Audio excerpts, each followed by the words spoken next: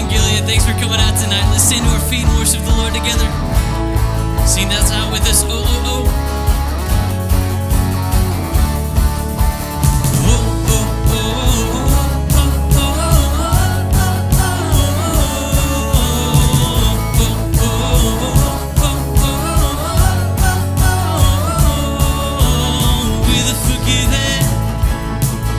Singing redemption song, and the Spirit burns inside. We know the Spirit burns inside, and our God is for us.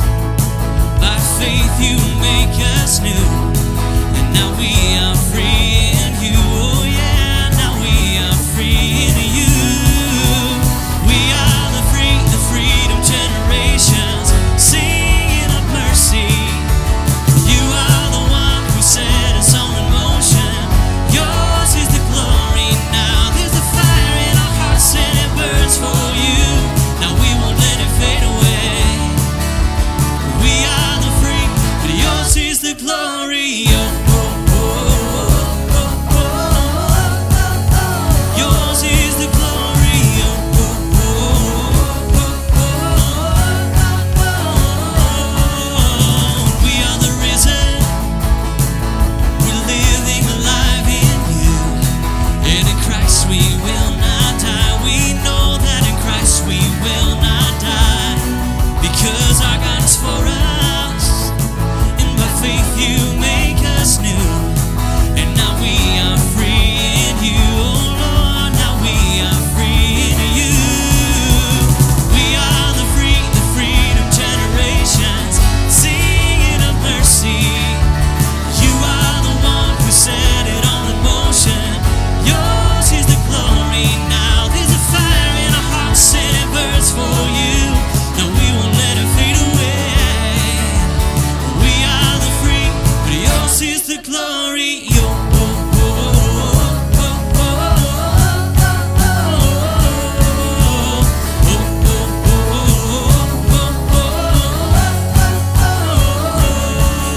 and up from the grave you rose again. Up from the grave you rose, and we will rise up. We will rise up into the world that you so love. Into the world we go, and we will rise up. We will rise up. Rise up. We are the freedom generations, singing of mercy. You are the one who set us all in motion. Yours is the glory. Oh, we are the freedom generations, singing of mercy. You are the one who set us all in motion. Yours is the glory. There's a fire in our hearts and it burns for you. No, we won't let it fade away. There's a fire in our hearts and it burns for you. No, we won't let it fade away. 'Cause we are the free, but Lord, yours is the glory. Oh, oh, oh, oh, oh. Oh, God, yours is the glory. Oh, oh, oh, oh, oh.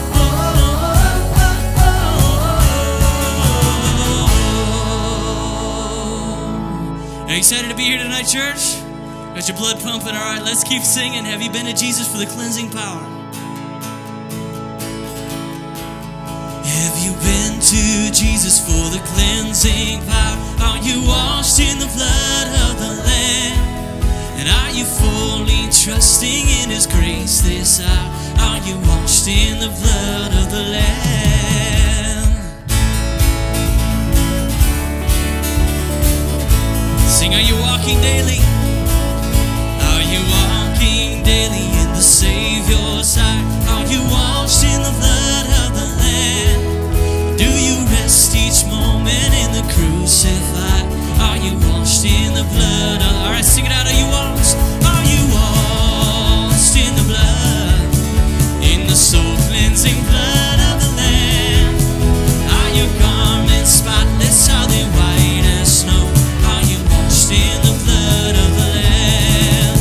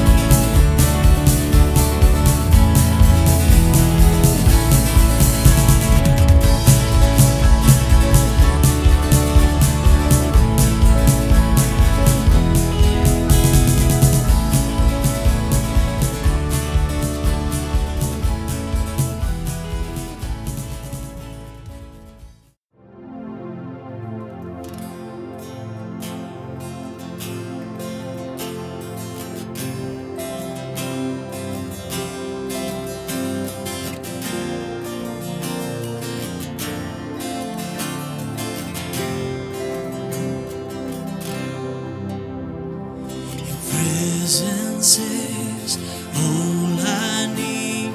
It's all I want. It's all I seek, and without it, there's no meaning. Lord, your presence is the air I breathe, the song I sing, the love I need, and without it, I'm not living. So I will exalt you, Lord. I will exalt you, Lord. There is no one like you, Lord. Yes, I will exalt you, Lord. Yes, I will exalt you, Lord. No other name be lifted high. Your presence is all I need. It's all I want. It's all I seek, and without it, there's no meaning. Oh, your presence is the air I breathe, the song I sing. It's the love I need, and without it, Lord, without it, I'm not living. So lift it up. Yes, I will exalt you, Lord. Yes, I will exalt you, Lord. There is no one like you, God. No one like you, God. I will exalt you, Lord. I will exalt you, Lord. No other name be lifted high. Sing, there will be no one. There will be no one like you, and no one beside you alone are worthy of all praise. You alone. There will be no one like you, and no one beside you alone are worthy of all praise. Say that again. There will be no one like you, and no one beside you alone are worthy of all praise. So I will exalt you, Lord. Yes, I will exalt you, Lord. There is no one like you, God. Oh, I will exalt you, Lord. Yes, I will exalt you, Lord. No other name be lifted high. No other name. No other name be lifted high. Lord, your presence is all I need. It's all I want, all I seek, and without it, there's no meaning.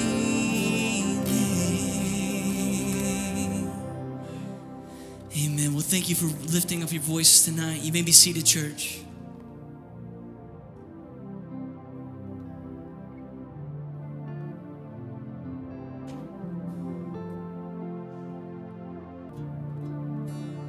Father God, we come before you tonight, and we ask, desperately seeking for you to speak through your word and your Holy Spirit to apply that word right to each and every one of our hearts. Lord, empower me to be your mouthpiece. And Lord, I ask that my opinions and my thoughts would get out of the way of your truth and how you want each and every one of us to respond. May we say yes to your Spirit tonight. Because, Lord, your presence is truly what we need here. And Lord, without you, we're meaningless and our life is directionless. And so, Lord, we ask that you would guide and direct. In Jesus' holy name we pray. If you pray with me, church, tonight, say amen. Our nation and every nation on the face of the earth and every people group always has a need to remember. Because if we do not remember what has transpired in the past, the old saying is, if you don't know what your history is, you're bound to repeat it, whether it's good or bad. So if you were one of those people that came to our country fleeing oppression and totalitarianistic governments from other parts of the world, and you were to come into our country by way of New York, at the southern tip of Manhattan, there's an island, Ellis Island. And on that island is a big memorial. It's called the Statue of Liberty. And it screams to everybody that came to this country that this place is known for the grace of freedom. Amen? And that it was a country free from the grip of oppression and cruel dictators and governments that just looked at people as something like a resource for their uses. There's also a memorial, and our nation's capital is full of them. One of my favorites is them raising the flag, the memorial to Iwo Jima, and that's one of my favorite. And you just see it, and you can just see everything that it was costing our nation. But one of the most meaningful ones, when I was a little boy and my parents took me to Washington, D.C. for the first time, was the Tomb of the Unknown Soldier. And that represented all of the men and women that died on the field and gave their life for the very reason we could place that Statue of Liberty and really mean it. Freedom came at a cost. And so the Tomb of the Unknown Soldier that is always guarded day and night, and to watch them switch over the guards is just inspiring, is it not? And the respect that they give to every single life that was laid down in sacrifice so that we could walk around screaming about our rights. Amen. That is the cost of freedom. And those memorials help us to remember, because if you look at today's world, most people, where was World War II fought? They can't even tell you. They can't tell you. If you were to mention to people, what does Iwo Jima mean to you? Most people 40 and under would say, excuse me? Is that a new, technological toy? And they wouldn't understand why, because they haven't taken the time to remember. And when you lose the ability to remember or even know, then you're susceptible to danger in the future. The Bible tells us, and God is very clear in many of his parables, that he tells us by way of his parables, and the rest of the totality of God's word tells us that God's holy word, is our treasure map for life. That if you really want to find the treasure, the only way to do it is through God's word. And not only does he give us the treasure map, but he also gives us his Spirit as the guide into the uncharted lands of a life of passion and adventure. The Bible doesn't tell us to go aimlessly without direction into this world and just be passionate about life. Just live life to the fullest. No, that's the beer commercial. The Bible tells us to be passionate on purpose, to be passionate by principle. And God's Word is a roadmap, and the Spirit is the one guiding us in that roadmap to live life to the fullest. These monuments that all people groups erect in order to remember, some of them are quite unique. In fact, in America, there's a monument in Enterprise, Alabama. And it's a statue of a woman holding up a very large insect called a boll weevil. And that is the statue in the middle of town. And it goes back a full century, back to the 1910s, where that part of the world was run by one thing, and it was known as King Cotton. And almost everybody in that part of the world, they made their living, their whole livelihood depended on those cotton fields. And in 1915, a little insect invaded from Mexico called a boll weevil. This insect was only 1/4 of an inch long. It was a little bug. But that little boll weevil with 6 legs was kind of fond of laying its eggs inside the pod of an early cotton plant, thus destroying its ability to bring forth a crop of cotton. Of course, the people there, like anyone else, thought that this spelled disaster for their economy and their future. And it forced them to look at alternatives to what they could produce. George Washington Carver was one of the scientists that helped that part of the country look at other things they could grow in those very same fields that weren't susceptible to the boll weevil. And one of the things they turned to was peanuts and other various crops. They're still growing peanuts there. But in 1919, 4 years after this little boll weevil infected this and the town thought our life is over, they erected a statue to that boll weevil. Because without that seeming disaster, they would not have looked to alternatives, diversifying their ability to bring income to their families. They were actually blessed in a very uncommon way by that boll weevil. Wow. The Bible is full of monuments. The whole Levitical sacrificial system of offerings and sacrifices were designed to weekly remind the nation of Israel what life was about, what they were there for, and what God's role was in the whole things. You see, every single week, and in fact, in Jerusalem and the temple area, every morning and every evening, a sacrifice was put on the altar so that you could not ever go into Jerusalem without coming across the smell of that sacrifice, reminding you daily as a memorial that the only way for you to be clean is through the sacrifice of someone else. What was it? It was a daily remembrance. It was a daily memorial. Then we have the blue tassels on the bottom of the priestly robes that the priests wore in their responsibilities in the temple. And it tells us in Numbers chapter 15, 39, that these will serve as tassels for you to look at so that you may remember all the Lord's commands and obey them and not become unfaithful by following your own heart and your own eyes.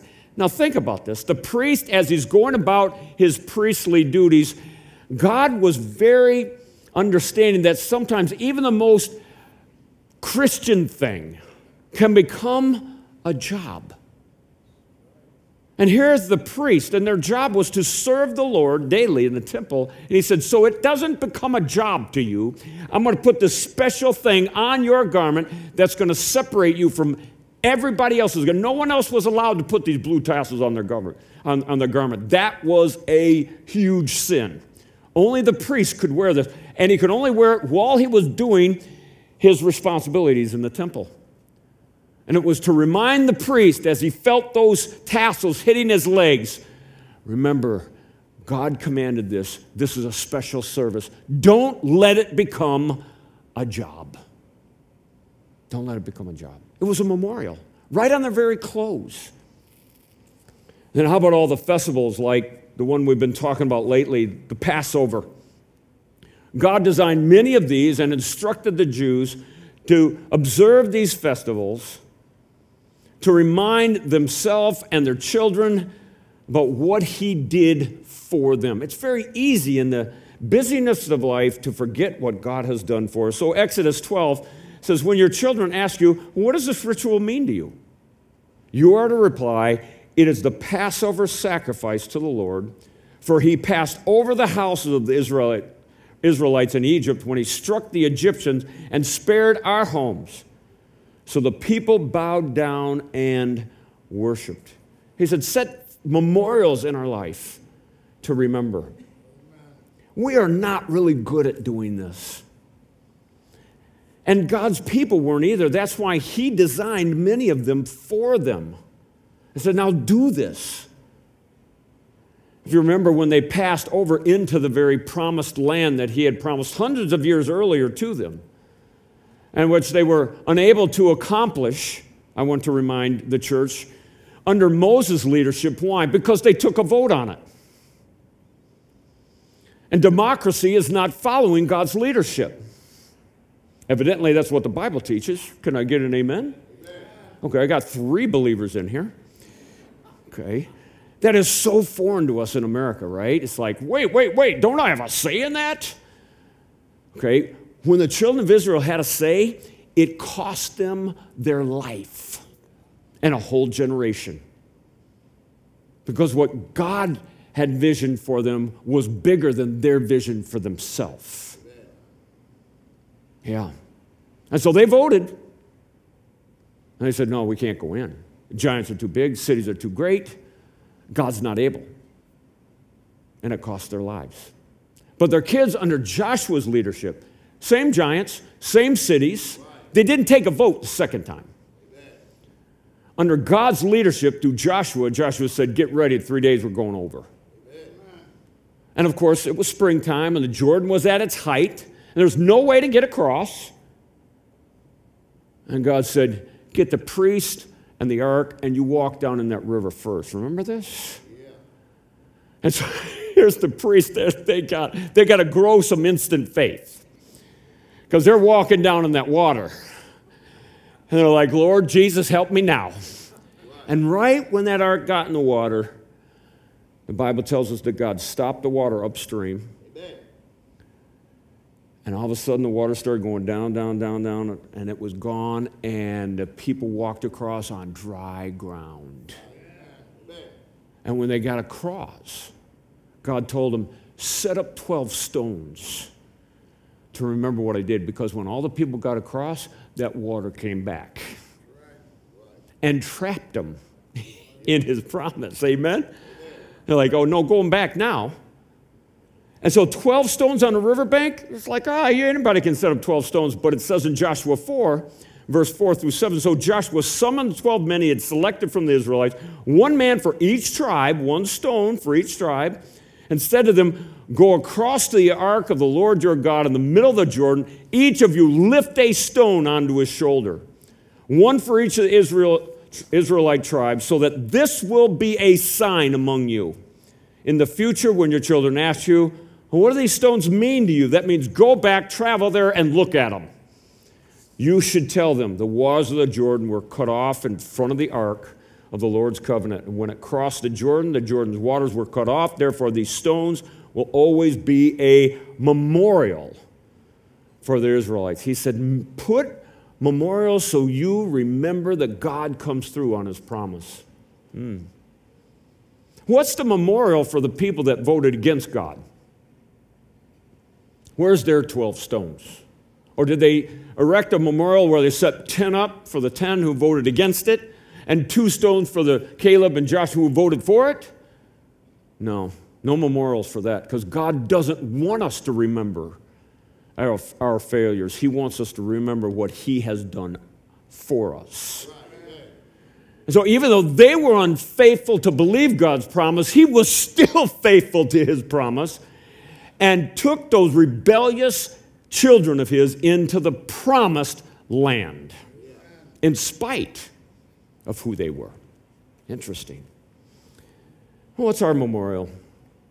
The Lord's Supper and baptism. The Bible tells us in Luke 22 that when the Lord took bread, he gave thanks, he broke it, gave it to them, and said, "This is my body, which is given for you. Do this in remembrance, as a memorial of me." Paul writes the same thing in 1 Corinthians chapter 11, verse 26, "For as often as you eat this bread and drink this cup, you proclaim the Lord's death until he comes." It's actually a living memorial to pass down from generation to generation and to remind us each time and every time we observe it that I have no life without the blood and body of Jesus Christ sacrificed for me. Right, amen. It's a memorial. So what should we remember about? What does the Bible tell us to remember? Well, that's point number 2. If we're going to put memorials in our life, the memorials should first of all tell us that it's all about God. Right. Our flesh, my flesh, your flesh, the way I wake up naturally every day tells me it's all about me. That's what it does. I'm born that way. Every time we say, "Don't I get a vote?" that's saying it's about me, right? When do I get a say? When do I get to determine? We have determined our life. And yet, guess what we did? We turned it into a sin fest. Right? We brought death. When our forefathers, Adam and Eve, when they had a choice, when they had a vote, they voted against life. They voted for death.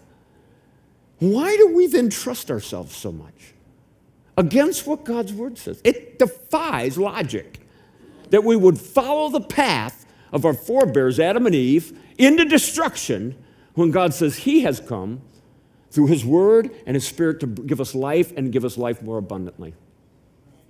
Wow. That's preaching, Tom. I'm getting excited on Wednesday night. Isn't that amazing? Okay, so how do you remember it's all about God? Well, first of all, we need to remember who and whose we are. We need to first of all remember who we are. We are sinners saved by grace. And who do we belong to? We belong to the one who paid for us. We are not our own. Paul says in Corinthians, we have been purchased, bought with a price. The life of Jesus Christ. My life isn't mine now.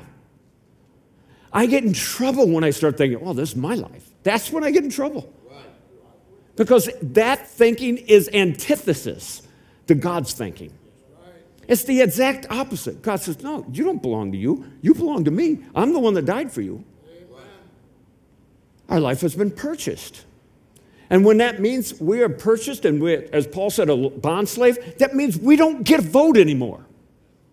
That's what it means. He's the master. I'm the servant. When I live life abundantly, it means, "Lord, what is your say in this?" But the great thing about this transformation is he always wants better for us than what we want for ourselves. See? So we remember whose and whose we are. We're not our own. Secondly, we need to remember our purpose, what we're here for. Matthew 22, the Lord tells us, this is Jesus preaching, he said to him, "Love the Lord your God." This is Jesus' words. "Love the Lord your God with all your heart, with all your soul, with all your mind." This is the greatest and most important command. The second is just like it. Love your neighbor as yourself. As Jesus summarizes all the requirements of God's holy law. And what is God's 10 commandments? It's a test of our heart and obedience. It reveals who we really are, all left to our own devices. And so as Jesus reminds his questionnaires about, what do you believe all the law and prophets are? And so he gives the top 2. Love God with everything that you are.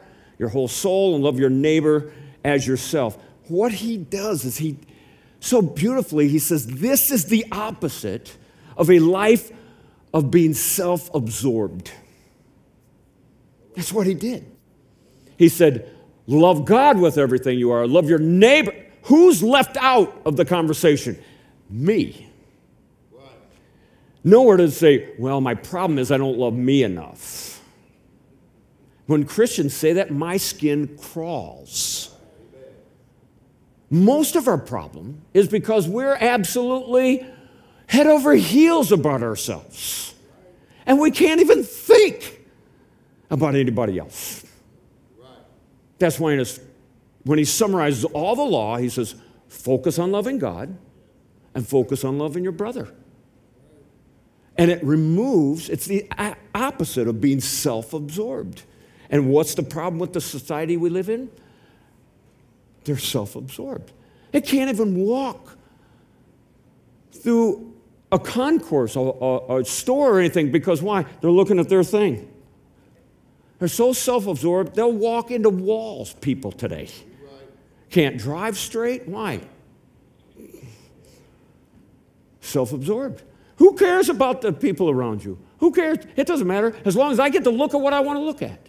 What is it? It's being self-absorbed. Nobody else matters. You don't even exist. Don't even exist. God wants to save us from that. That's why he reminds us in Scripture that it's all about him. By remembering who and whose we are, remembering our purpose, and third, remembering to live in the presence of God. What this means is practicing the presence of God on a daily basis. It means being consumed by the presence of God in our daily life. It means my thoughts being centered around him. My mindset, my attitudes, my words being centered around him. We typically just let it fly. Well, you know what you said was, I didn't mean that. Why? But it's not centered around Christ. It's just centered around, well, that's what I think. That's what my opinion is. It's what my vote is. And that, once again, it really worked for Adam and Eve. I mean, they only had one, man. They didn't have just one. I mean, they blew it huge. God said, please don't do that. You'll die when you do. Our relationship will end as we know it then. And what? They became self-absorbed. And they decided, my opinion, my thought, my vote is more important than God's. And can we just say right now, thanks, Adam and Eve. Okay? Of course, before we were too hard on them, I'd have been at that tree the first day. Maybe it took them a week. Maybe a month. Maybe 6 months because they were, purely innocent. Me, stay away from that tree. Right? I'd have been panting after it the moment God said don't. It's just like what we're doing as a church starting Sunday. You don't have to participate. It's not a law, but we're asking for you to participate in a fast, to deny yourself some treats, because we haven't for the last month. We've been on a treat train, right? And it's not about the food. Like, I don't want to deny myself food. Okay, just don't watch TV for a week. Oh, no, wait a second. Just deny me the food, right?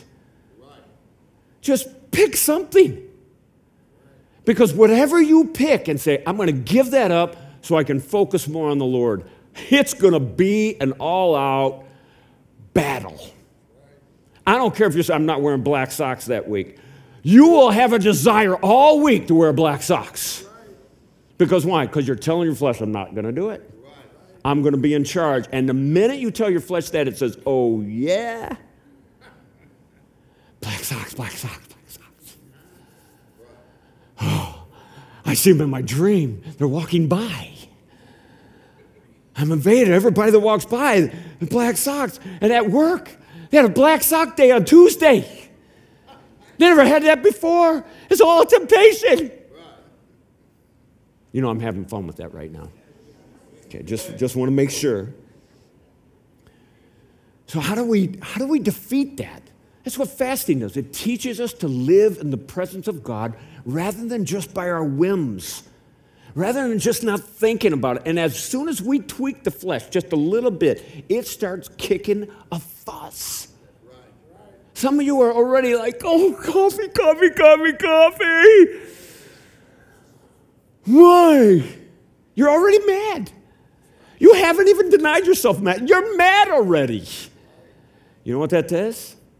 It's a God. It's that simple. You're like, well, who are you to do? Pick another fast that includes caffeine. I don't care. Whatever you choose to deny yourself, the flesh is going to say, not on my watch. And it's going to fight you tooth and nail. Why? Because it's teaching ourselves by practice that it's not about me, it's about God. And we're actually starving the flesh and feeding the spirit. Yeah, it's exciting because it helps us to remember it's all about God. Point number 3, it's also life. We put these memorials, and Scripture has all these memorials to remind us it's not just all about God, but it's also all about surrendering to that God. See, there's a lot of Christians like, oh yeah, it's all about God. You're going to surrender? Nope. But it's all about God. You're going to obey? Nope. But it's all about God. Man, we can say it in special ways. We'll pray about it. God, it's all about you. You're going to submit? Nope. But it's all about you, God. Bless me. I praise you. And what does he say in Scripture about that? It's better to obey than sacrifice. No, we don't want to do what he says. We just want to tell him he's wonderful.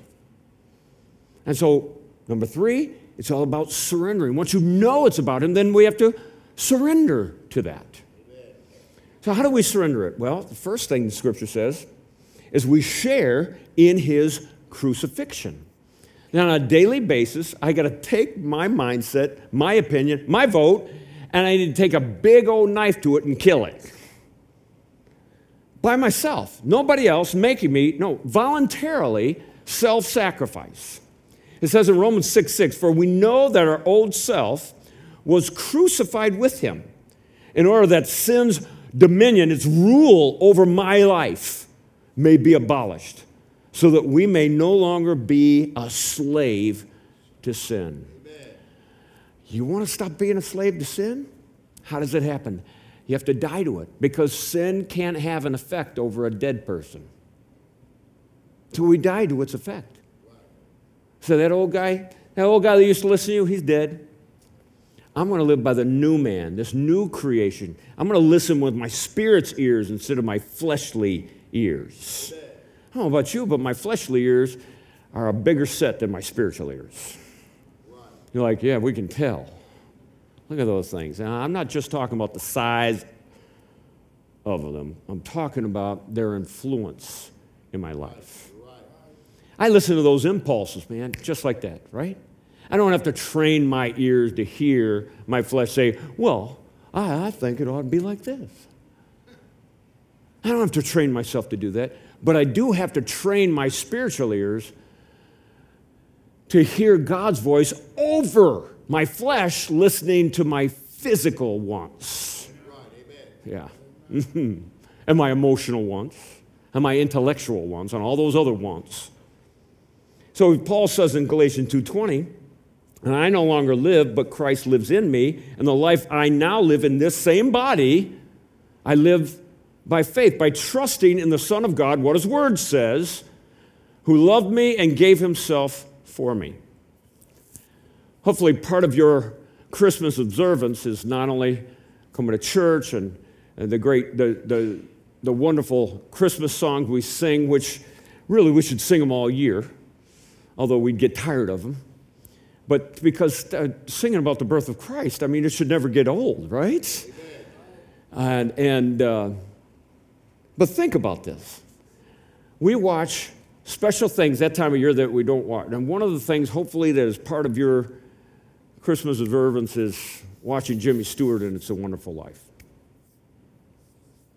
Because in that story, we see a man who wasn't appreciating life, and then that trauma hits him, and all of a sudden he has a new appreciation for God's blessing in his life. And he goes home with such hysterical joy, he acts like a madman.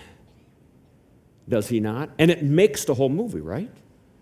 When he's like, oh, everybody's, it's like Scrooge waking up to the truth. And all of a sudden, everything before that was, oh, now it brings him hysterical joy. Why? Because he's finally surrendered to what God wanted. Amen. There are some men in the Bible that surrendered. And they're famous names now, not because they were greater than us, but because of their surrender, the depth of their surrender. And they will forever be known by their surrender. The first name I can think of is Job. When you say that name, what comes to mind is his surrender to God. I mean, of all the people, like his wife said, just curse God and die. Just give up. Job says, no. Mm-mm. He had, you talk about the circumstances and of somebody who should quit on God. He said, no. Listen to what he said, how he surrendered to what God was allowing in his life. In the first chapter it said, then Job stood up, verse 20, tore his robe, shaved his head, he fell to the ground and worshiped. Amen. In the midst of his tragedy. And all the shaving of his head, it was all of his sorrow and grief, but he shaved his head, fell to the ground, worshiped the Lord, saying, naked came I from my mother's womb, naked I will leave this life. The Lord gives and the Lord takes away. Praise the name of Yahweh, the all-powerful, almighty God. And throughout all this, Job did not sin or blame God for anything. Amen. Let me read that again. Throughout all of this, Job did not sin or blame God for anything. Can we even get through the week without blaming God for something? How he did not come through for us. Yet Job has a whole book in the Bible dedicated to his name to show us that God is bigger than the most dramatic circumstances you could ever dream of. Right. This man said, no, God will take care of me. Amen. I know it doesn't look like it right now, but God will take care of me. Why? He understood that life was all about God and surrendering to him as he knew him. His friends didn't get it. His friend missed it and tried to talk him into thinking like them, and he said, no, I know who God is, and he has a purpose in all this. And Job surrendered, and he is forever. You can't name his friends' names. It's in Scripture. You can't name them, but you can name the man that surrendered, Job. How about this guy, Jonah? We don't know what kind of a sea creature it was. Boy, there's so much arguments in the theological books about that. Like it matters. Doesn't matter. The fish isn't the famous part of the story. Jonah's the famous part of the story because he so resonates with us. God said, I want you to go be a blessing to your enemies. And every fiber of his being said, no, I do not want to be a blessing to my enemies, man. I mean, I totally get that, don't you? I mean, Job might be, the chapter should read Tom. I get that. Go save people. Go tell people you don't like about Jesus. No. I'd rather talk to people I kind of like. Right? But God said, no, go to Israel's enemies. Go to the people that I've already prophesied. I'm going to use them as a tool to spank Israel. Go to them. And Jonah said, not going to do it. Not going to do it. Now, him saying no to God, that doesn't make him famous. Pretty much everybody in Scripture said no to God. That's just normal. No, it was when he stubbornly refused, and even to the point of death, he was like, I would rather die than submit. And God had the sailor, he said, go ahead, throw me in the drink. At least you'll be saved. The sailors, they tried everything but that. They finally said, okay, well, we want to live, so hey, sorry, man. The sailors came to know Jehovah. They worshiped him. They obeyed him, but Jonah wouldn't until he went into the deep. And then when he went into the deep, he finally surrendered. Amen. Look what it took to get him to surrender. Jonah 2:9, but as for me, I will sacrifice to you with the voice of thanksgiving. When's he saying this? In the drink. I will fulfill what I have vowed. Salvation is from the Lord. And Jonah is famous for that moment of what? Surrender. That moment of surrender. How about this guy? Zacchaeus. He was a wee little man. A wee little man was he, right? If you grew up in Sunday school like I did, you know this song. He climbed up in the sycamore tree for the Lord he wanted to see. And as the Savior passed that way, he looked up the tree. Zacchaeus, you come down. Well, coming to your house today. Yeah, we sang that as little kids. And we would love singing that. It taught that's how do you teach theology to children. You put in a song, they remember it the rest of their life. Isn't that amazing? Well, who was Zacchaeus? Zacchaeus was a chief tax collector. He was great at ripping off his brothers for Rome and getting rich in the process. Wow, what a traitor. And the Lord picked him and said, Zacchaeus, I'm coming to your house. Amen. Coming to your house. He didn't decide to go to the Pharisees' house or the Sadducees' house or the religious leaders of that town. He said, no, Zacchaeus, I'm going. Did Jesus send the tongues talking? They were all outside Zacchaeus' house. I can't believe he said that.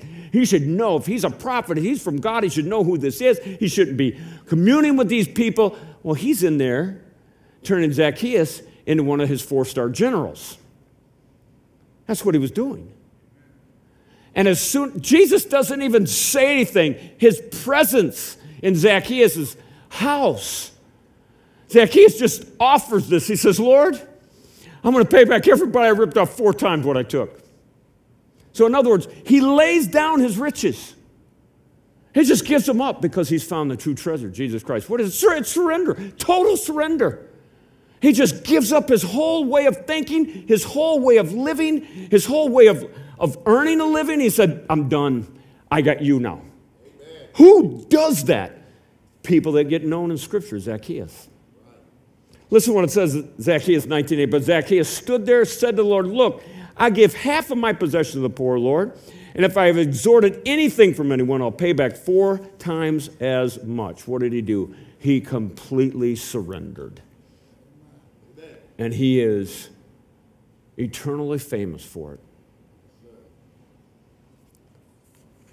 And of course, I can't get off surrender without mentioning Paul. Yeah, I mean, Paul was surrender king, wasn't he? I mean, he wasn't even Paul before he was Saul, the Christian killer. And I mean, he was good at his job. He loved his job. He really believed with every fiber of who he was that Christianity was something that needed to be eradicated no matter what the cost. And he was good at it. He was wreaking havoc in the church in its early days. And in Philippians 3, after Saul met Jesus and became Paul, he recounts it for us in the book of Philippians as he's sitting in jail for Jesus. Before he had the life, man. Have you ever heard people give their testimony? And it always kind of bothers me when they make it sound what they gave up was more fun than what they received from Jesus. Oh, man, I gave up this and that. I was living the life. It's like, really? Because it sounds like death. Man, I was partying, I was this, I was that. It was fun. But now I follow Jesus. It's horrible. Praise the name of the Lord. Man, we need to be careful, right? We didn't give up anything for Jesus. He gave it all up for us. Man.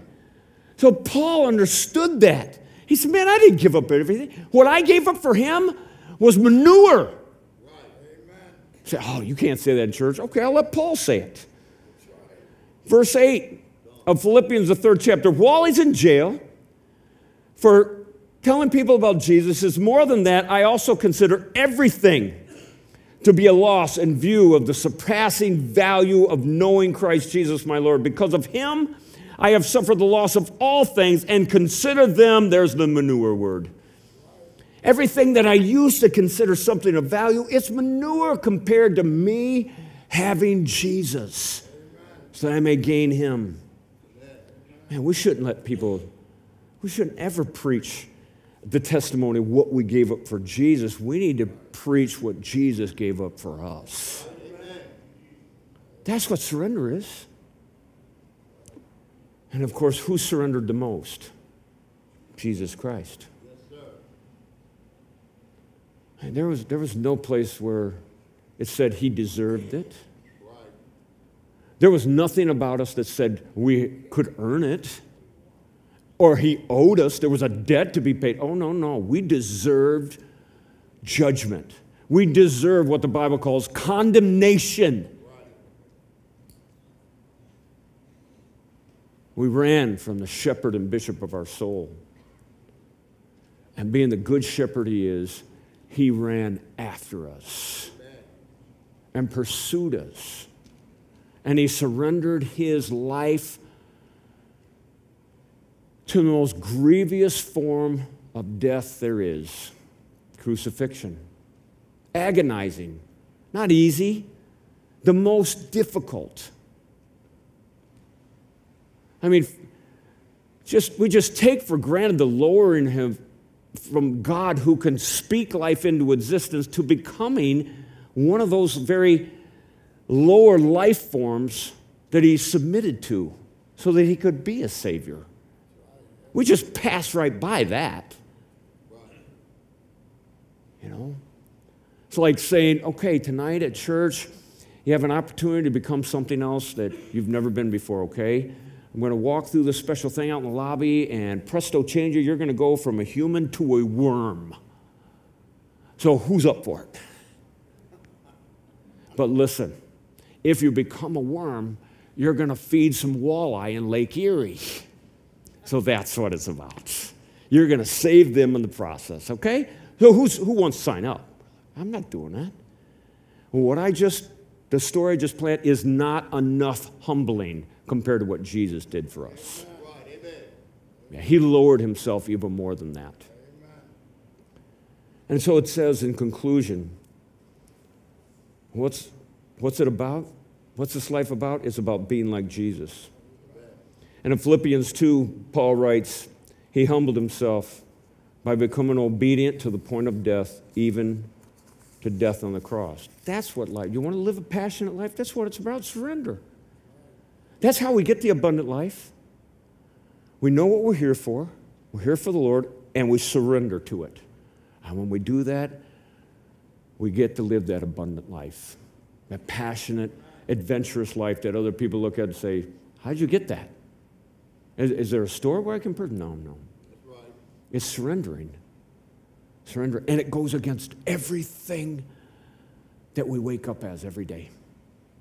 It's totally runs against the current of our natural way of thinking.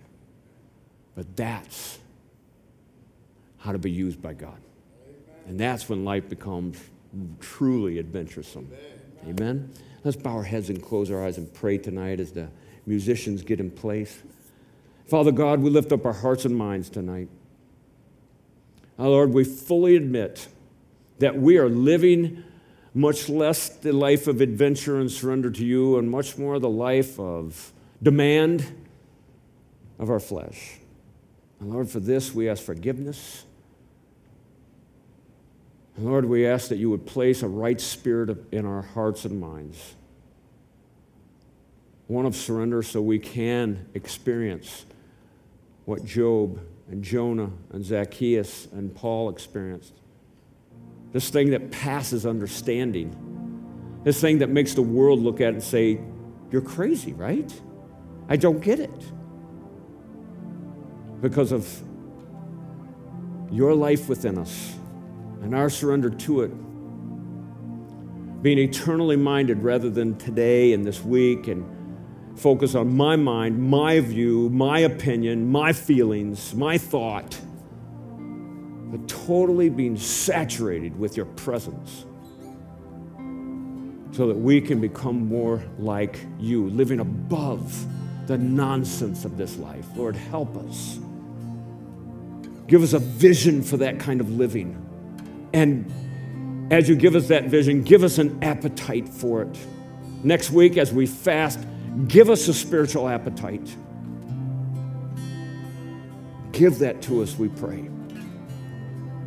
In Jesus' holy name, if you pray with me, church, say amen. Let's stand to our feet and let's pray. Let's sing about exalting the Lord in our life. Oh, I will exalt